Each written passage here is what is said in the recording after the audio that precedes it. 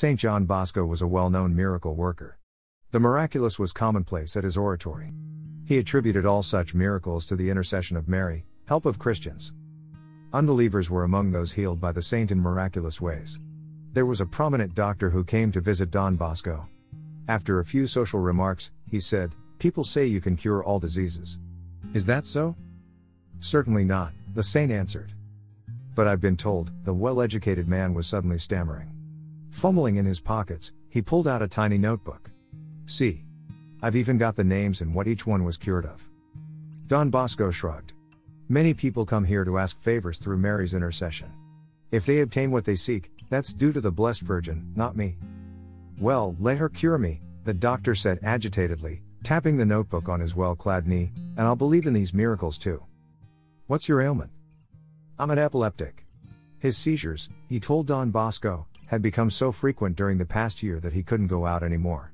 In desperation, he was hoping for help beyond medicine. "Well, do what the others do who come here," Don Bosco said matter-of-factly. "You want the Blessed Virgin to heal you. So kneel, pray with me, and prepare to purify and strengthen your soul through confession and Holy Communion." The physician grimaced. "Suggest something else." "I can't do any of that."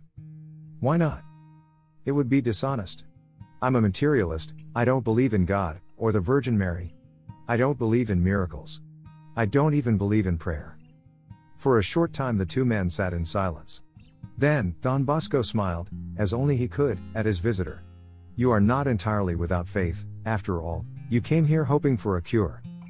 As the saint smiled at him, something welled up in the doctor.